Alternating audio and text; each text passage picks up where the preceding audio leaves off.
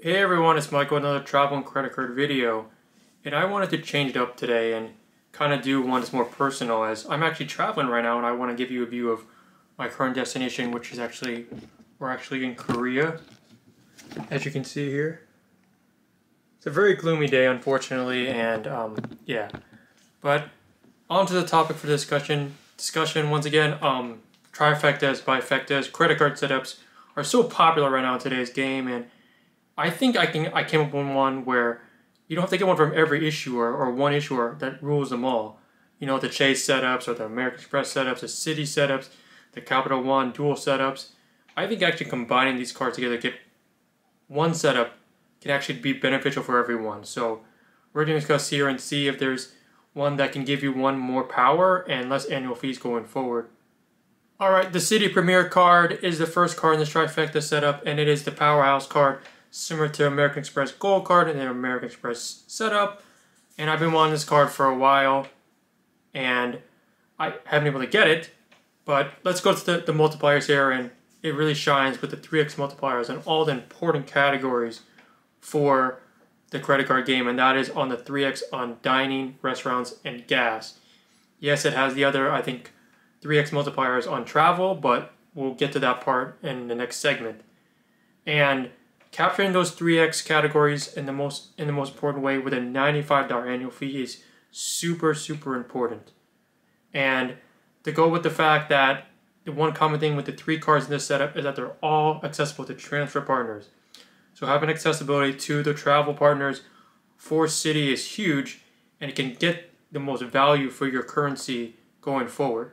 So while the Citi Premier lacks in the travel and rental protection, as everyone knows, the second card in the lineup is where it picks up where it left off, and that is the American Express Platinum. No, I'm sorry. This Chase Sapphire Reserve, and this is Chase's premier travel card, as I've discussed in many videos.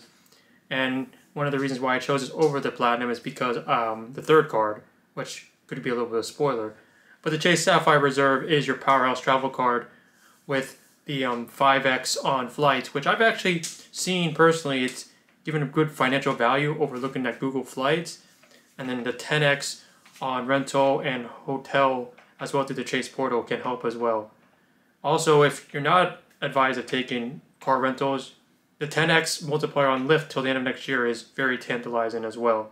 So things to consider for the multipliers for Chase Sapphire Reserve. As for the credits, it's huge. The $300 travel credit that's given every year is tremendous. And of course, the $100 global TSA entry credit as well. So with that $550 annual fee, it effectively brings it down tremendously with $400 in credits. And with all Chase cards, the power in this travel card and all the cards in this setup is its power to transfer your currency to transfer partners. And they've got huge players, which I've mentioned, Hyatt, Southwest, and United domestically, and a lot of international partners as well as Virgin Atlantic.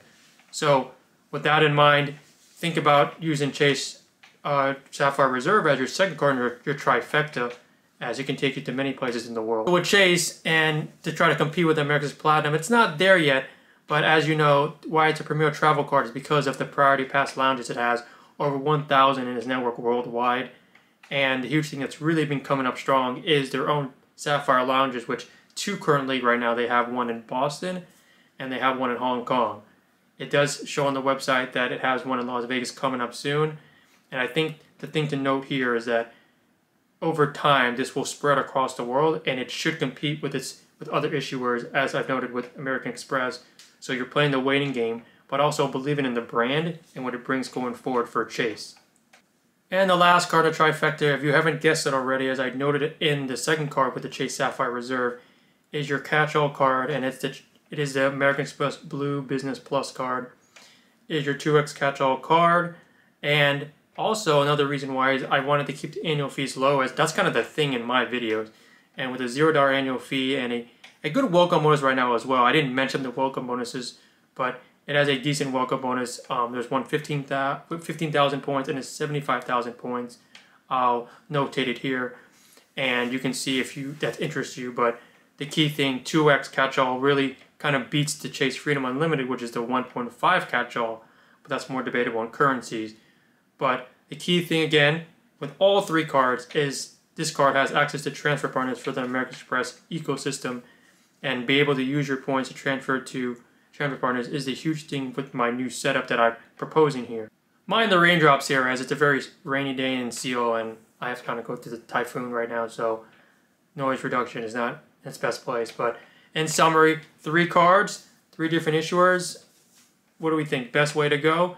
With an effective annual fee of about $245 if you use all the credits to advantage, is very advantageous compared to, as we've noted with American Express, it's got high annual fees, or with Chase, too many overlapping categories, and of course with even Capital One, it's got a duo, but just not enough multipliers really to justify some of the most important categories for an individual. So I really thank everyone for listening to the video, and please let me know in the comments below what everyone thinks. Is this something that's been done before? Has it been done? I don't know, but kind of think about it as I've been traveling the last couple of days. Maybe think, hey, instead of doing a setup with one issuer, how about 3 different issuers, as using different issuers really gives you the expansion and using your points for travel accommodations, more partners, more airlines to use, and more places to travel around the world. So I appreciate everyone joining in, and as I say always, life is short, travel more, everyone. Have a good day.